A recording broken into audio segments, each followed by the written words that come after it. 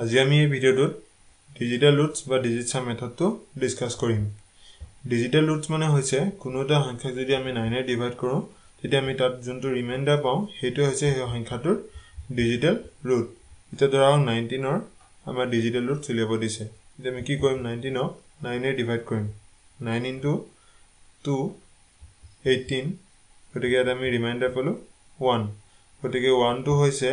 19 ৰ digital root. আনটা পদ্ধতিৰো আমি digital root উলিয়াব পাৰো। ধৰা 125 ৰ ডিজিটেল ৰুট উলিয়াব দিছে। তেতিয়া আমি কি কৰিম ইয়াক 9 এ ডিভাইড নকৰি আমি কি কৰিম ইয়াৰ ডিজিট গিটা আমি প্লাস কৰিম। 1 plus 2 3 3 plus 5 8 গতিকে 8 টো হৈছে 125 ৰ ডিজিটেল ৰুটস। ইয়াৰ যদি আমি 2 ডিজিট নাম্বাৰ এটা পালো ধৰা হল 18 পালো তে আমি কি কৰিম এটো ফাদাৰ আমি এড কৰিব লাগিব। 1 plus 8 কৰিলে 9 হ'ব গতিকে 9 টো হে তেতিয়া ডিজিটেল ৰুট হ'ব।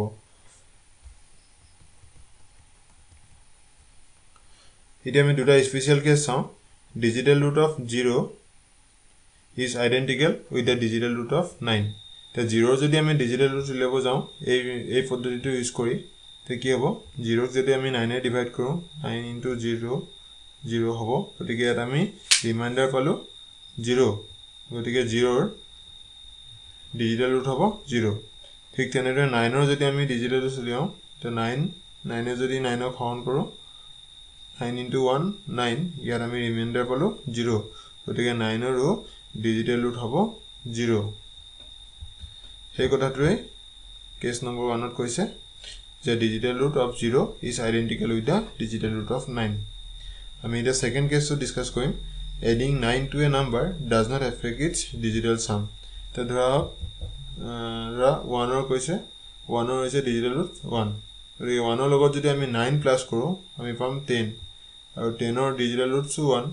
ঠিক তেনেদৰে 10 ৰ লগত যদি আমি 9 প্লাস কৰো 19 পাম। 19 ৰ ডিজিটেল ৰুট 1 এ হ'ব কাৰণ 1 plus 9 10 again 1 plus 0 1 গতিকে আমি ইয়াত দেখিছো যে আমি এটা সংখ্যাৰ লগত যদি আমি 9 প্লাস কৰি গৈ থাকো তেতিয়া আমি ডিজিটেল ৰুটবোৰ সেম পাই থাকিম। গতিকে এই সেকেন্ড কন্ডিশনত এটোৱে কৈছে যে adding 9 to a number does not affect its digital sum। একিনতে এটা কথা মই ইম্পৰ্টেন্ট কথা এটা মেনশন কৰি থওঁ।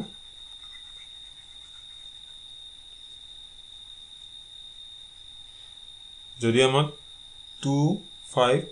6 9 3 যদি আমাৰ ডিজিটেল ৰুট উলিয়াব দিছে তে আমি কি কৰিম ইয়াত এট ফাৰ্স্ট আমি প্ৰথমতে চাম ইয়াত সংখ্যাটোৰ আমাৰ 9 আছে নেকি।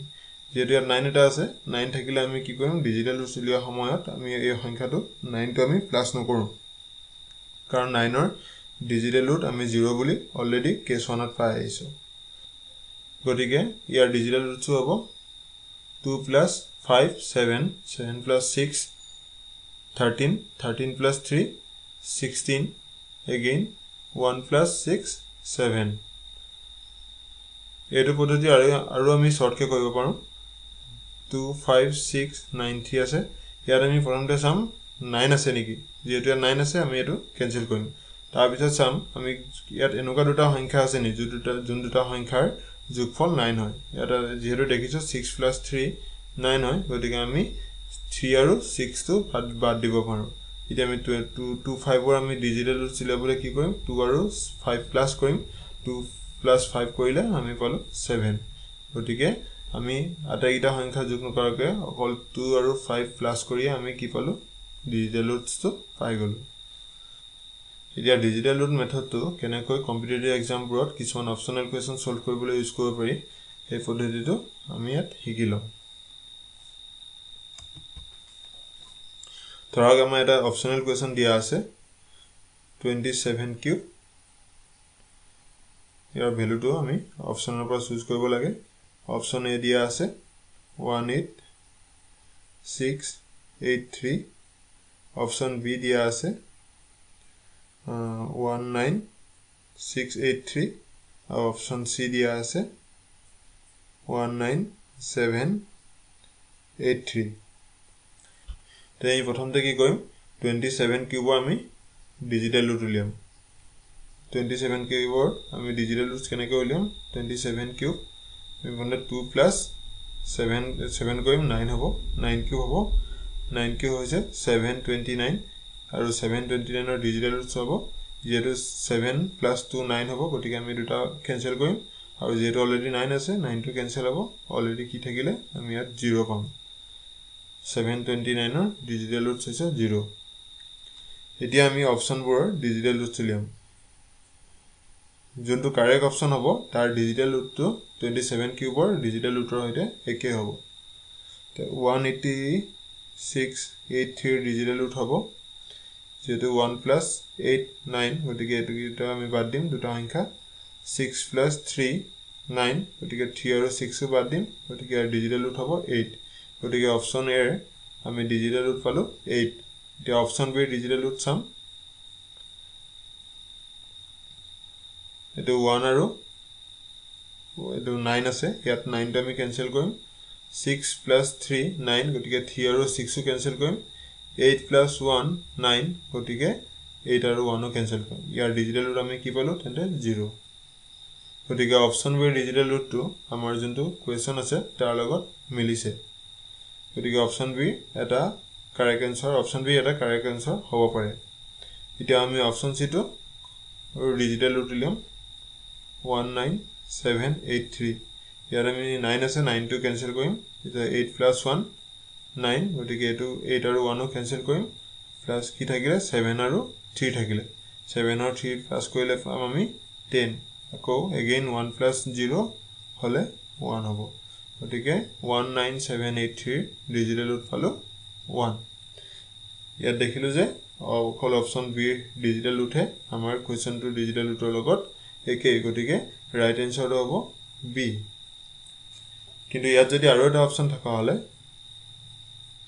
ধৰা ডি এটা অপচন আছে ধৰা 18783 এটা যদি আপোনালোকে যদি ডিজিটেল ৰুট কমপ্লিট কৰে তেতিয়ালে 18783 ডিজিটেল ৰুটটো আপোনালোকে 0 পাব কিন্তু এনেকুৱা ক্ষেত্ৰত যদি দুটা অপচনৰ যদি ডিজিটেল ৰুট সেম থাকে কোৱেশ্চনটোৰ লগত তেতিয়ালে আমি কোৱেশ্চনটো ডিজিটেল ৰুট পদ্ধতিটো ইউজ কৰি আমি সলভ কৰিব নোৱাৰিম তেতিয়া আমি ট্ৰেডিশনাল মেথডৰ ইউজ সলভ কৰিব লাগিব নেক্সট আৰু এটা एग्जांपल চাও কেনেকৈ ডেসিমেল সংখ্যা থাকিলে আমি কেনেকৈ digital routes calculate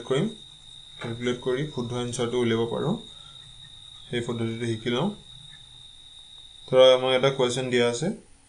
95.25 plus 16595 plus 50.75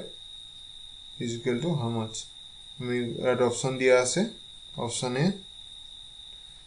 311.95 option B दिया আছে 321.95 আৰু option C দিয়া আছে 331.95 এতিয়া আমি কাৰেক্ট অপশনটো তিনটা অপশনৰ ভিতৰত চুজ কৰিব লাগে এতিয়া প্ৰথমতে আমি কি কৰিম কোৱেশ্চনৰ যোনটো এক্সপ্ৰেছন দিয়া আছে তাৰ আমি ডিজিটেল ৰুট উলিয়াম আমি ডেসিমেল সংখ্যা যদি আমি ডিজিটেল ৰুট উলিয়াব লাগে তেতিয়া আমি কি কৰিম ডেসিমেলটো আমি ডিজিটেল ৰুট কমপ্লিট কৰোতে আমি এটো ডেসিমেলটো কাউন্ট নকৰো এটো আমি 9525 বুলি ধৰিম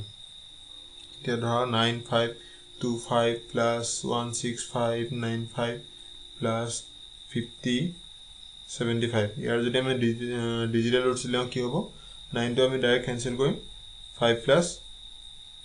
2 7 7 plus 5 12 1 plus 3 1 plus 2 3 again 6 plus 9 to cancel hobo tar bisot 6 plus 1 7 7 plus 5 12 12 plus 5 17 again 1 plus 7 8 ako yar digital roots hobo 5 plus 0 5 again plus 7 17 12 12 plus 5 17 1 plus 8 1 plus 7 8 again 3 plus 8 11 11 plus 8 19 so 1 plus 9 10 1 plus 1 plus 0 1 so amok juntu expression dia ase tar digital roots ami follow 1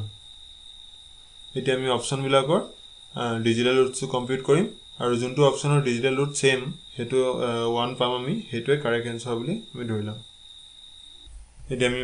first আমি অপচনৰ digital root উলিয়াম ইয়াৰ digital root হ'ব 31195 তো 9 টো cancel যাবই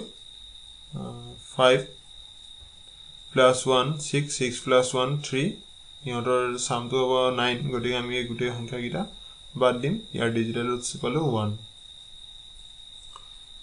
গতিকে option এ টো এটা correct answer হ'ব পাৰে